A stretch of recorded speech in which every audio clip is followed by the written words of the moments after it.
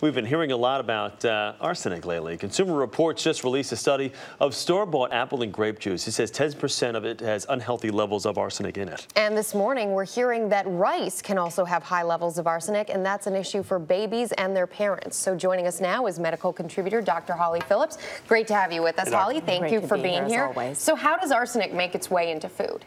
Well, you know what? Arsenic is actually a chemical that's in our soil and rocks naturally. But for many years in the United States, it was actually added to our soil in the form of pesticides. That's a more dangerous form of the chemical called inorganic arsenic. It turns out that the way that rice is grown in the soil with a lot of water makes it particularly able to soak up arsenic. And so it gets concentrated in the rice, and then subsequently we eat it. All right, so what are we looking at here with this study? What are some of the things that the study did find? Right.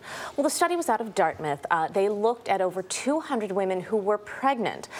Some of the women had a half cup of rice a day, others had none. They then tested their urine and found that women who had a half cup of rice just for 2 days had 53% more arsenic in their urine than women who didn't. So it really showed that rice can be a source of this chemical. We just don't know exactly how much is too much, but we do know it affects fetuses. It can affect pregnant women. It can affect the unborn baby. So as much as we can avoid it is a good thing. So what are the effects on a fetus, for example, an unborn baby, or on a mother who's pregnant that we should be worried about here? Well, it really all has to do with how much you're exposed to. Now, the EPA regulates how much arsenic is in our drinking water. So that's 10 parts per billion.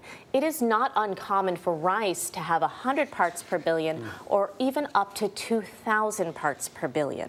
Now, in extremely high doses, arsenic can cause cancers, particularly liver cancer, kidney cancer, and lung cancer, as well as bladder cancer.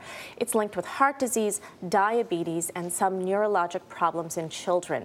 But the real question here is how much arsenic are we dealing with? And we don't know that yet. But what this study shows is that we might want to take a closer look at our dietary sources. Okay, you see those graphics there and you see that information. How do you avoid it? Is there a way to avoid it?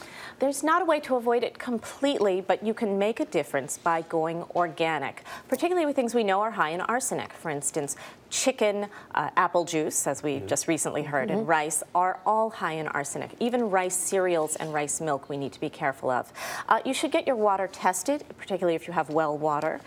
City water is tested automatically. Or if you have concerns, you can get yourself tested. It's a very easy blood test at the doctor's office. And just to clarify a point you made a few moments ago about, we know that it could be bad, but it's the quantity that people come in contact with that really is the significant part of this story. Exactly. Right now, we think that you'd have to have gallons and gallons of rice to really put yourself in danger. That doesn't mean we shouldn't follow it closely.